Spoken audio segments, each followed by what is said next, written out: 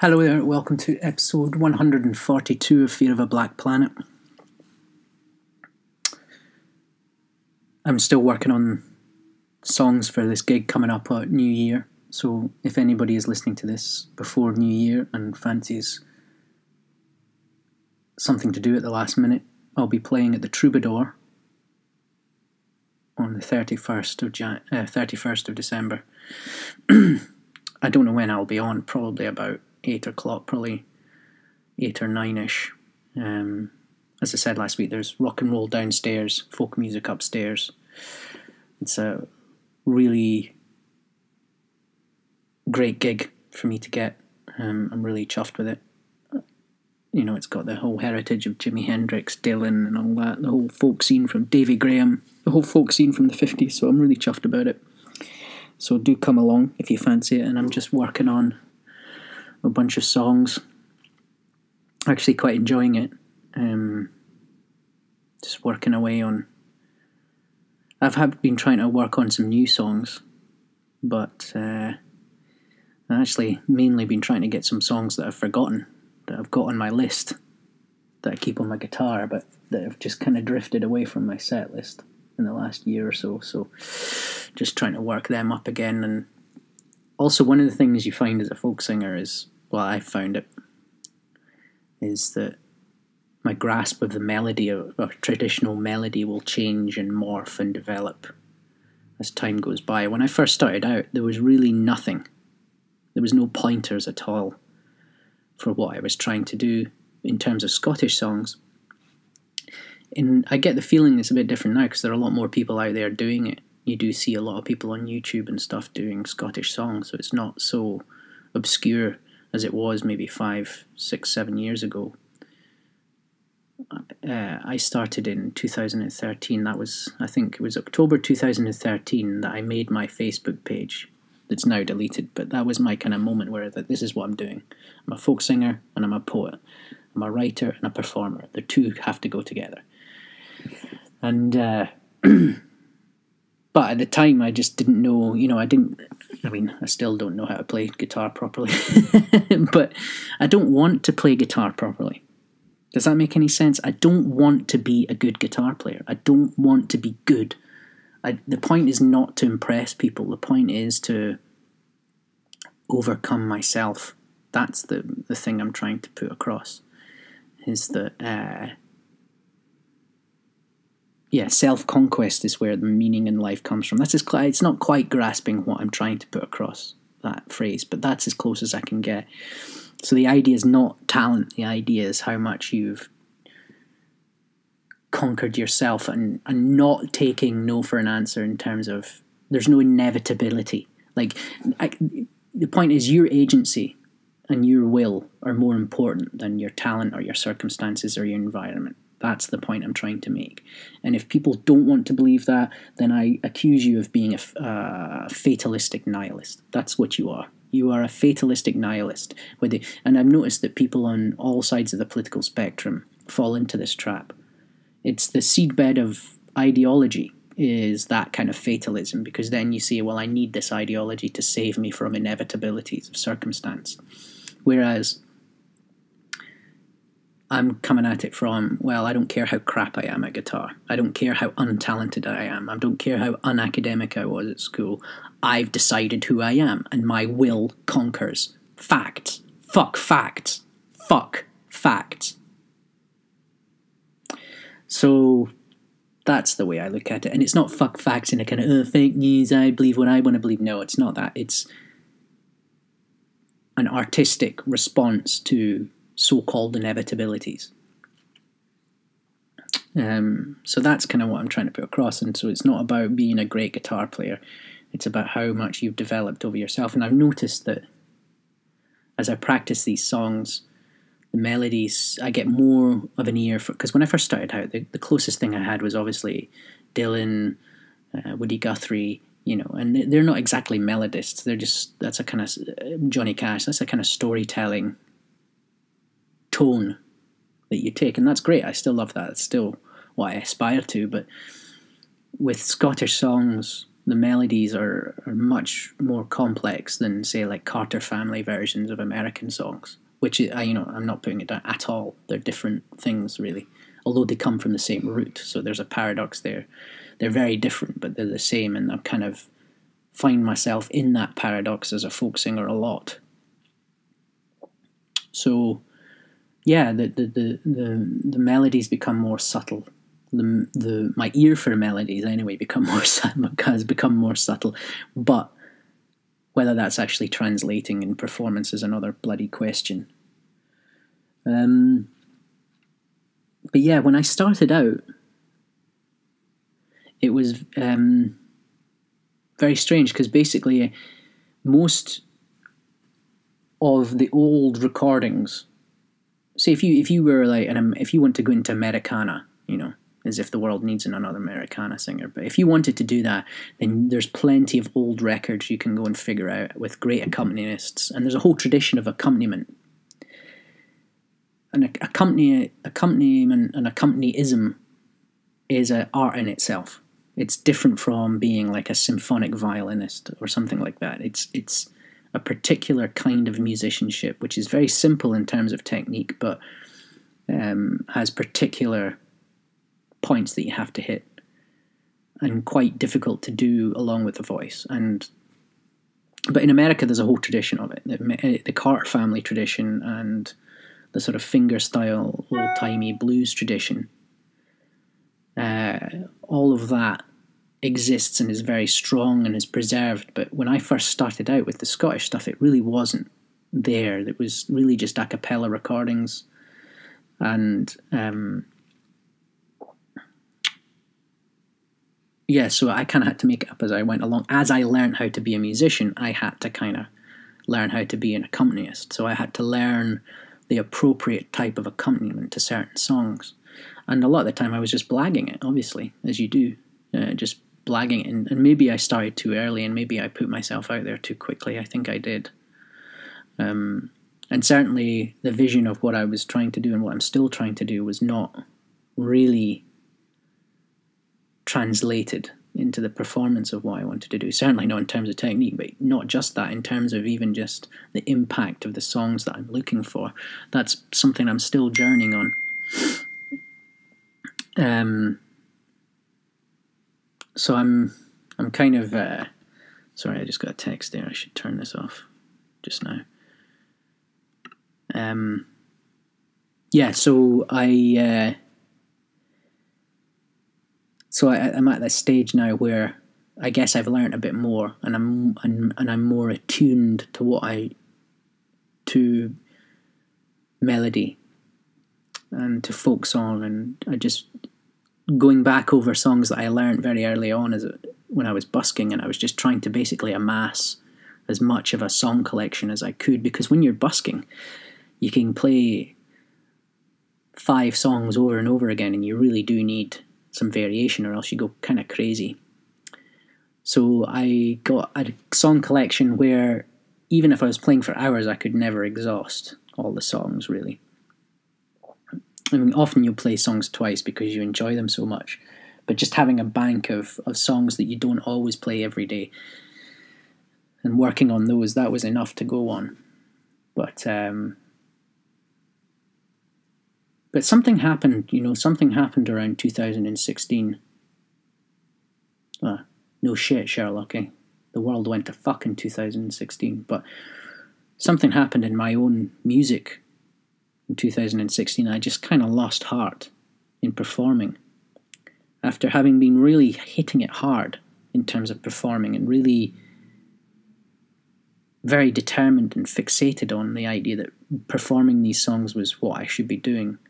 And if in doubt, get out and play songs. I mean, there was a whole period when I first started playing folk songs that I just got up, and whenever I got up during the day, I just grabbed my guitar, head into Camden, and stand on the street and play. And that was just like, whatever I'm doing, that's what I'm doing. And I did that for years. I mean, that was just like, if in doubt, what else am I doing today? Right, bang, just get out, play a guitar. That's it. So it was kind of like a very fixated view of playing. And then just about 2016, that all went to shit. I didn't go all to shit, but just I hit a wall. I guess you do. Maybe it wasn't so negative. Maybe my vision of it, because I was so OCD about what it should be and how it should be, and I had this sort of abstract vision of what it should be. I saw that was a bad thing, that I was no longer feeling that level of consistent devotion to it. But maybe that was, I didn't stop being creative. I got more into writing, I guess. I was reading a lot more. So I guess there's other things that come into play when you're an artist, and you just have to let that go. You can't be... there's no obligation to be consistent when you're an artist, actually. And in a way, you shouldn't be. In a way, it goes against being an artist to be that consistent. So yeah, so I don't really know what happened in 2016, but I think really, in hindsight, what I've been going through is a kind of recharge, a re-examination of why I'm really doing it. Also, the realization that, the modern world is not in any way going to resemble Greenwich Village in 1964. It just isn't going to be like that. And maybe just growing up, and a realization that I already had unrealistic idealism, but the world has changed so much, and I'm a lot older than I'm willing to admit, that suddenly just that horrible realization that, oh, hang on, and not only is it slightly unrealistic, your vision of the world, but it's completely unrealistic. It's not going to happen. Even if you're successful, quote unquote, it's going to be a different version of success. So,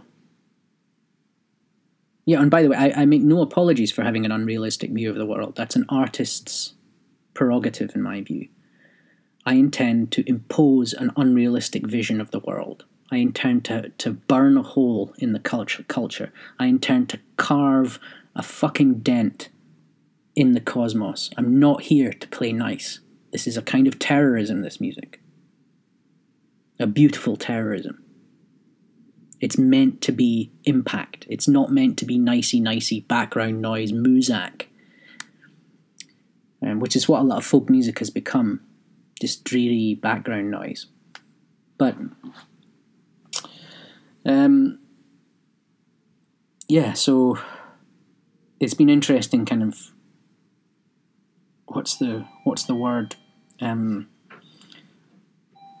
consolidating, bringing it back together again, bringing certain aspects back together again. So yeah, I don't know what I mean by that. What do I mean by that? What's the word I'm trying to... Galvanizing. Regalvanizing? Can you regalvanize? I don't know. Reconsolidating, I think, is probably the closest I can get to it.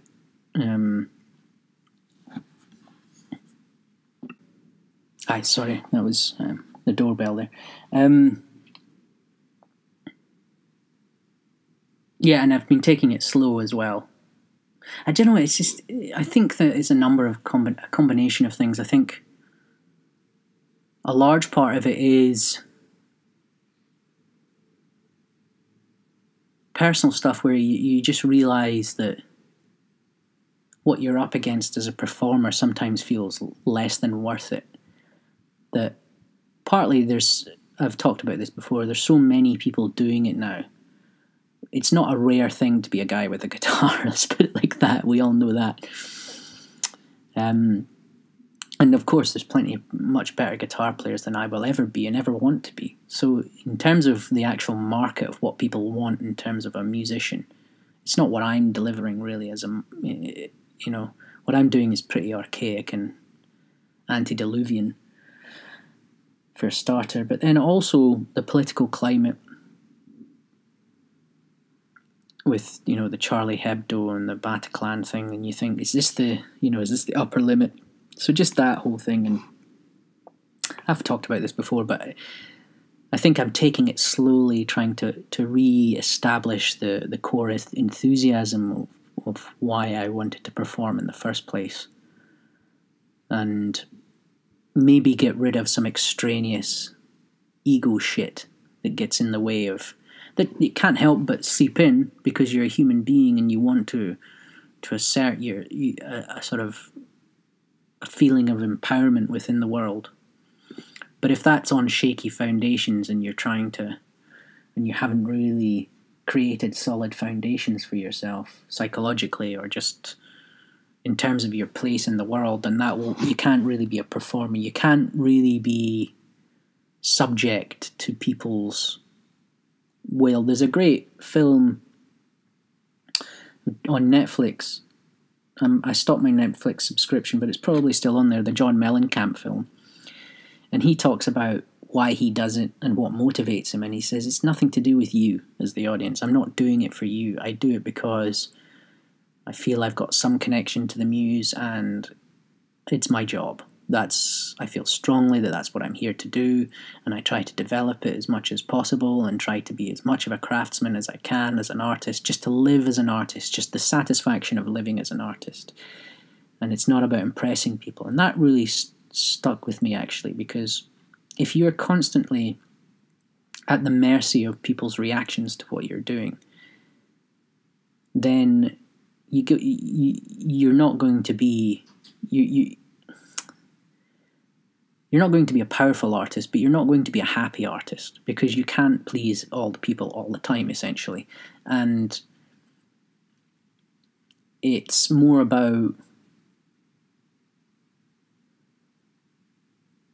I don't know, because the other side of that is you don't want to just be completely ignorant of people's reactions. So you're not being ignorant and closed off to people's reactions, and a certain amount of what you do as an artist is about not pleasing others, but delivering for others in some emotional way. But the idea is not that you can be an impactful artist without pleasing other people, because sometimes, it doesn't really make sense, does it, to say that Bob Dylan or Ice-T please their audience?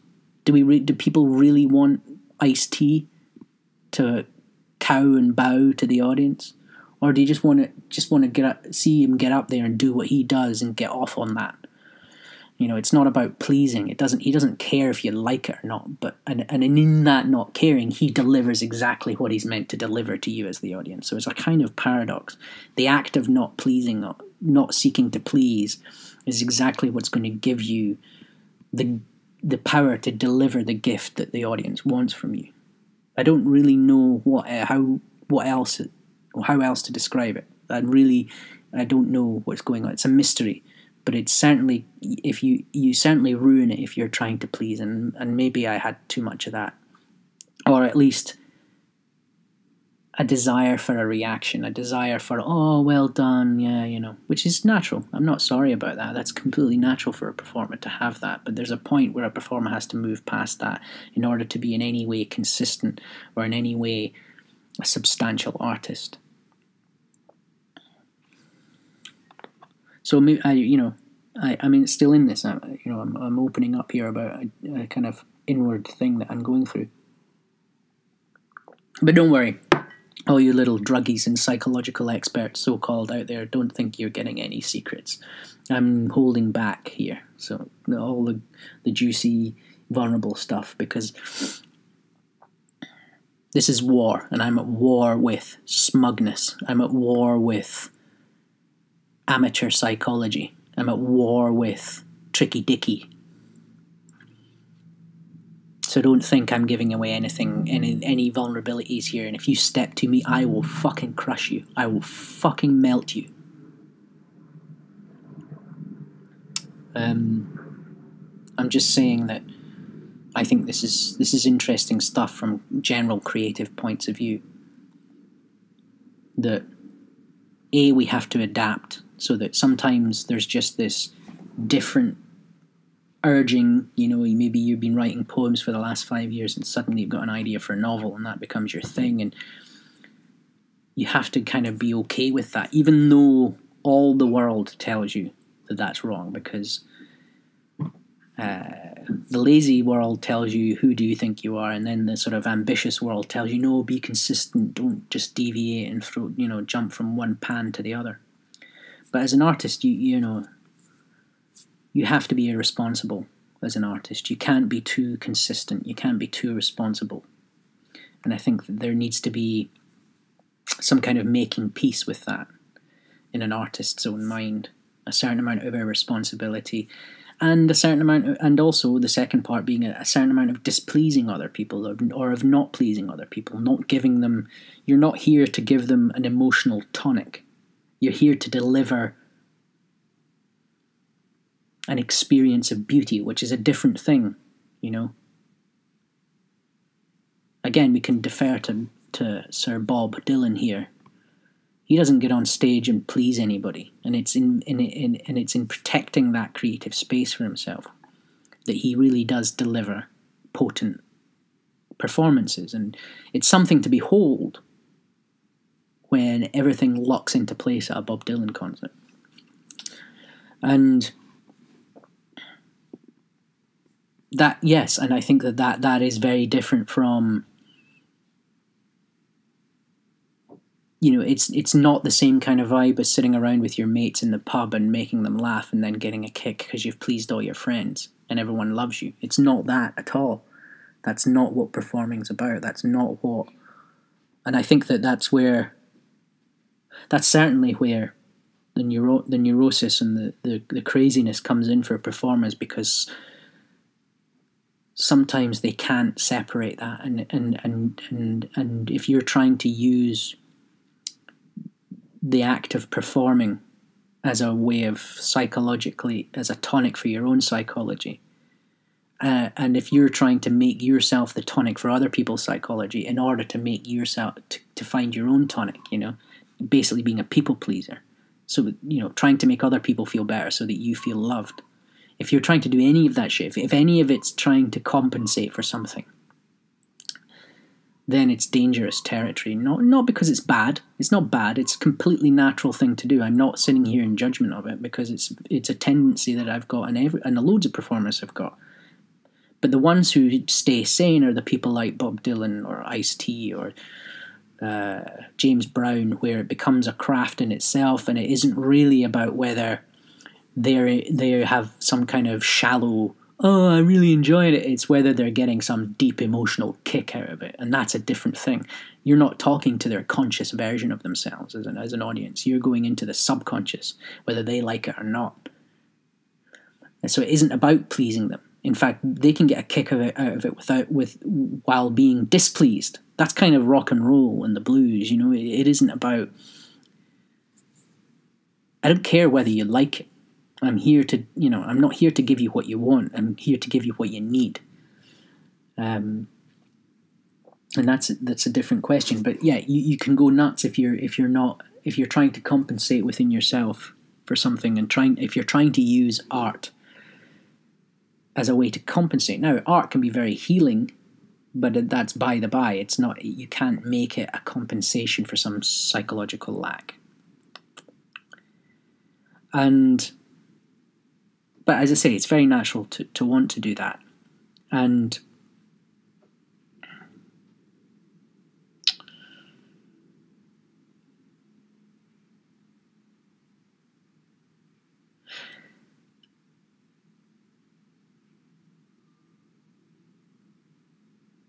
it is natural to want to do it. And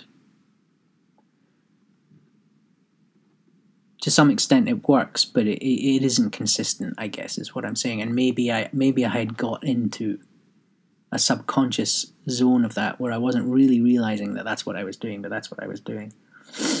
But the real trick is, and this is the trick for all of us, right? Whether you're a performer or not, whether you're an accountant or whether you're a guitar player, it doesn't really matter. The trick is to be the source of your own healing, the source of your own power. And that's a very difficult thing to do, but it's basically the art of being a human being. And I guess that's what I'm trying to do now, is to present a performance on stage that isn't dependent on the contingencies of people's moods or whims or whether they like it or dislike it. There's a kind of higher order motivation, and it has nothing to do whether I'm good or I'm bad. It has nothing to do whether people are pleased or displeased. It's more about a ministry, you know. You try to do your best. You're not, like a minister in a church. Some sermons are going to be better than others. It's you as a parent, some days you're going to be a better parent than other days. But it doesn't mean that you stop being a parent because it's because it's inconsistent. The real point is you're bringing presence. You're delivering some kind of humane presence to the situation, whether whatever you're doing. So I guess that's what it is. And you have to dig deep to find the source of that humane presence, and that changes for everybody. And it's all about our values, and it's personal, but it's solid, and it's a base of strength. On that subject, actually, so last week I was talking about Cal Newport, the writer, and his book Digital Minimalism. Well, I've downloaded the audiobook. And I've been listening to it at night, so I haven't really been, taking notes on it. But basically, I was listening to it last night just as I was drifting off. And he was saying that the science shows that his whole thing is that we're being deprived of solitude. The more connected we are, we're losing that ability to be alone with ourselves and to hear our own thoughts and to not be connected. And he says that there's a lot of science and psychology behind the idea that it's fucking crucial to have solitude if we're to have healthy relationships, paradoxically. Because I haven't listened to intently, I have to go back over it, but basically there's some sort of science which says that our default settings when we're not engaging in connecting with others is to process our connection and our place in the world with others. And if we don't have that ability to do that in solitude, then there's no wonder you get anxious, because a certain level of uncertainty, and you're not able to do. This was a technique that was developed over millennia of evolution. So what's happening with the reward systems and the addictiveness of social media is it's playing with our finely tuned balance between solitude and relationship that evolved over centuries. And now we're in, and part of our derangement of the moment is because we can't find the space to process our position and our relationship with others. So there's a certain amount of necessary evolutionary reflectiveness that is in our default mode, and they know this because there's certain parts of the brain that go off in scans at these when these kinds of thoughts are being processed, and they found that newborn babies have that. It's activated from birth, so they come out of the womb with this part of the brain which goes off when you're reflecting about your social standing, your status, your relationships with others in solitude. So that it's a default setting, it's called. And if we don't have solitude, we don't have the time to go through this. It's sort of like I suppose in a way you could say it's a kind of psychological digestive system, and what we've been robbed of is the ability to digest properly our relationships, so that they become more fraught. Perhaps maybe that's why it becomes harder in an overly connected world to be at ease with other people, that maybe things like agoraphobia and social anxiety become more prevalent. I've definitely noticed that in me, and that's one of it's tied in with this performance thing. When all this digital culture just started to become just too overwhelming and so dominant in the culture, it's almost impossible to be a performer, because that being a performer is such an intense connectivity to other people that if you don't have the counterbalancing boundaries of solitude for that, then you go absolutely nuts. Because how do you process that? It's not a natural way of dealing with people in the savannah, is it? To be standing up on a stage to hundreds of people. So I guess that's connected in some way. But yeah, I just thought it was interesting that, and he's got a whole load of stuff as to how the engineers developed this system of keeping our attention, our psychology is the product. So our captive attention is the gold that they're trading in. So that's scary. And the idea is that they're doing all they can to erode our agency and our ability to decide not to do it. And that's why it's so hard, and part of the reason that it creates a certain amount of misery and this background noise of anxiety and edginess is because we're not getting that natural solitude to digest our relationships, to digest our connections with the world, with the environment, and with others. That we need a certain amount of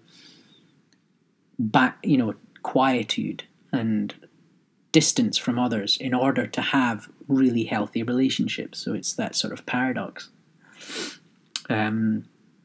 Actually, he does talk about Walden, Thoreau's Walden, and Walden had been criticised because Thoreau had been criticised because although in Walden it's this sort of paradigm case of a man going off into the woods and being alone with himself, they found out that he wasn't really that far from civilization, that he quite frequently walked into the local town and met with friends and quite often had people with him, and it wasn't really that distance. There was a main road nearby, so it was in the woods but not really wilderness. It wasn't miles away.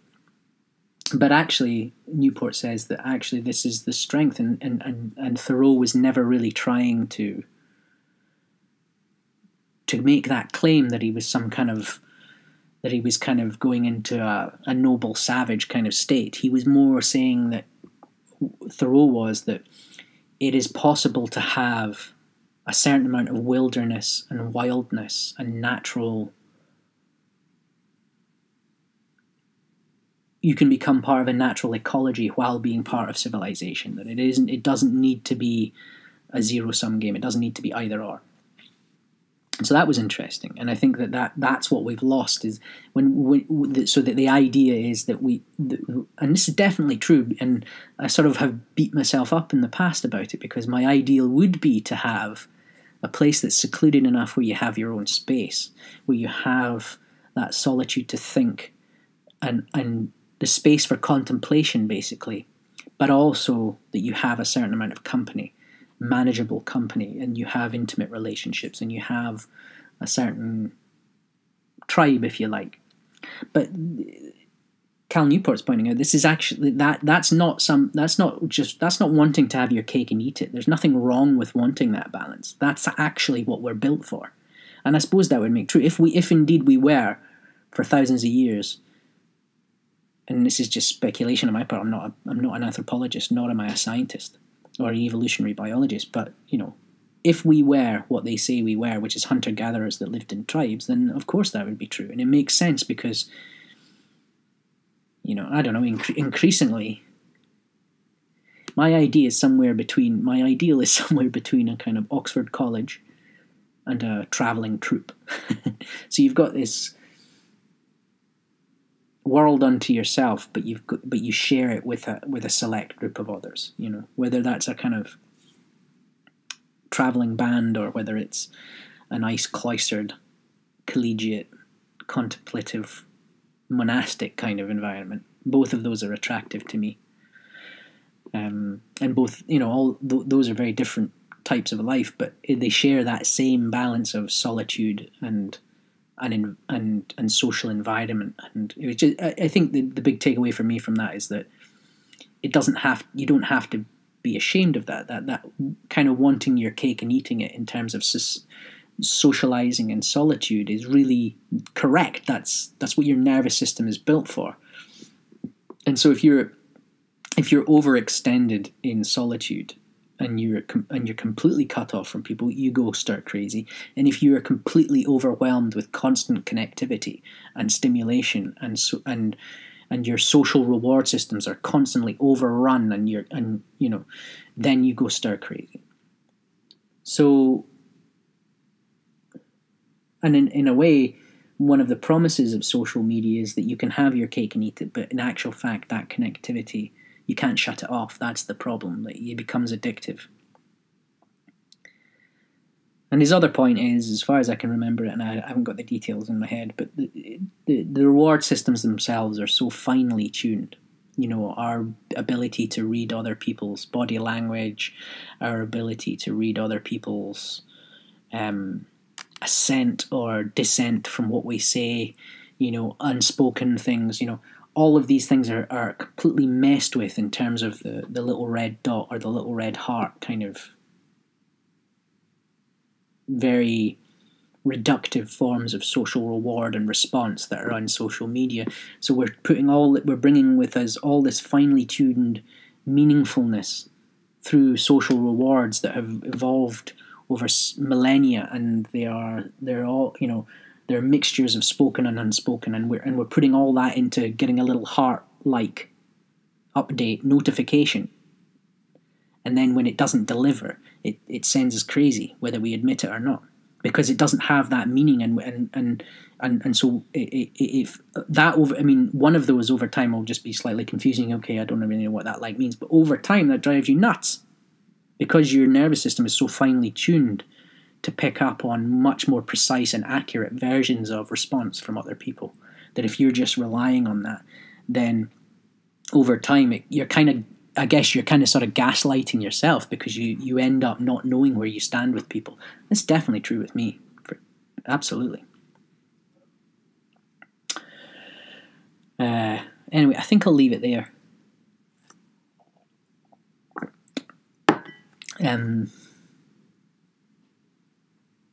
Yeah, I'll leave it there. I'm going to go out and try and get some daylight. I'm going to try and go for a walk. I know that's another thing he says in the book, actually, is that walking in solitude without your fucking phone is an essential part of that solitude, and a natural balanced processing of your own mind. And we have lost that. If you're constantly trying to share with others, oh look, I'm in this lovely part of the woods with these trees, and I'm talking about myself here, constantly sharing on Instagram, you're not really getting the fruits of a long walk. So anyway, I recommend the book. I'm not really giving the full lowdown here. As I say, I've just been listening to it as I drift off to sleep.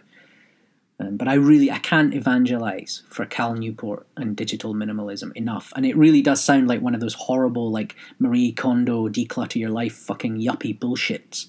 But it isn't. This guy is not like that. He's almost the opposite of that. He's saying, look, there's a reason why you're miserable. There's a reason why social media and the news system is driving us nuts, because it's all designed not just to overwhelm us and to capture our attention, but to fuck with our reward systems that are built into our neurons and our nervous system over centuries. And all of this is being screwed with, and we need to reclaim it if we're going to be able to handle it. And we don't need to get rid of it. It's not about being a Puritan.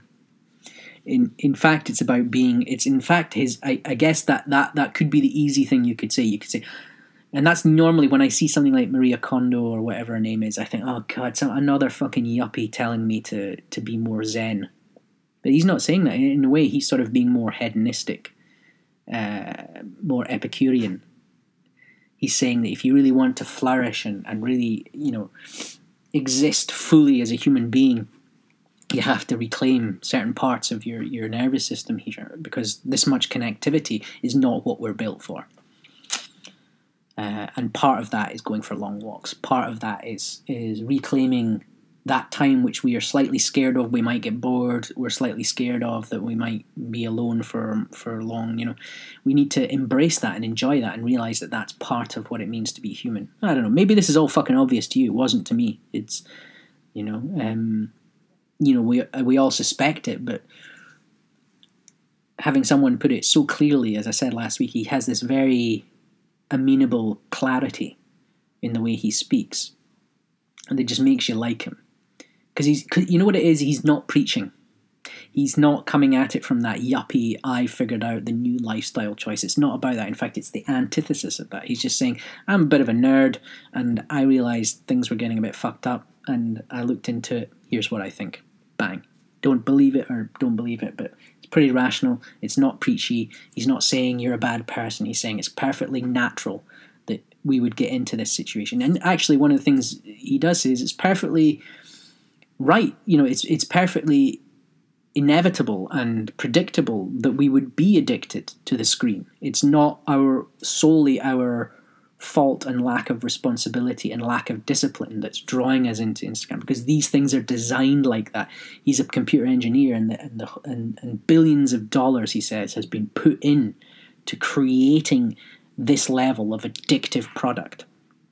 So it's not entirely our fault as individuals that we are addicted to these things, although we can do something about it. So it's a nice balance. He affirms agency, but he doesn't make you feel ashamed for being a completely undisciplined, decadent moron.